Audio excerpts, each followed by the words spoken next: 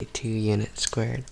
If point A and the midpoints line BC and line CD are joined to form a triangle, the area of that triangle is, and that's what we're trying to find.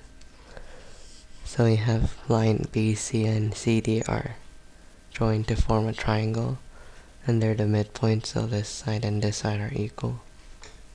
And then this side and this side are equal, since it's the midpoint and it's equally divided. And then for this side we can let it be A, and this side is B.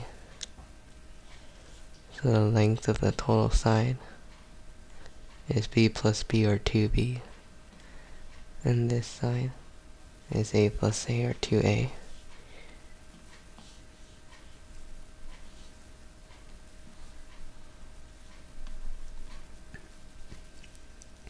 And then to find the area of this triangle, we can take the area of the whole rectangle and subtract the 3 triangles.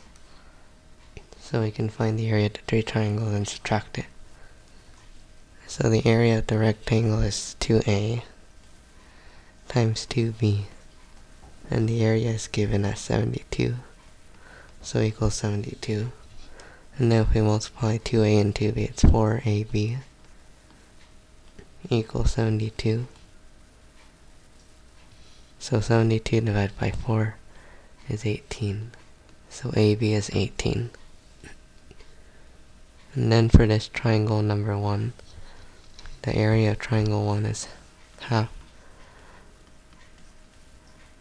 times the base 2B times the height, which is A. Number 2, triangle 2,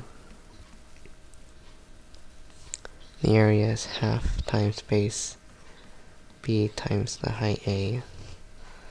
And then number 3, to this one,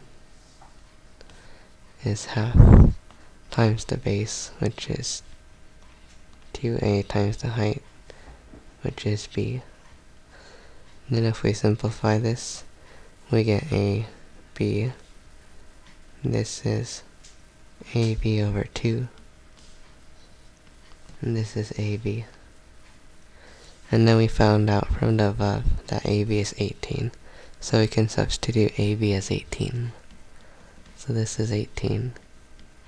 18 over 2, that's 9.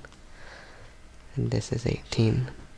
So we have 18 plus 18 plus 9 equals 45.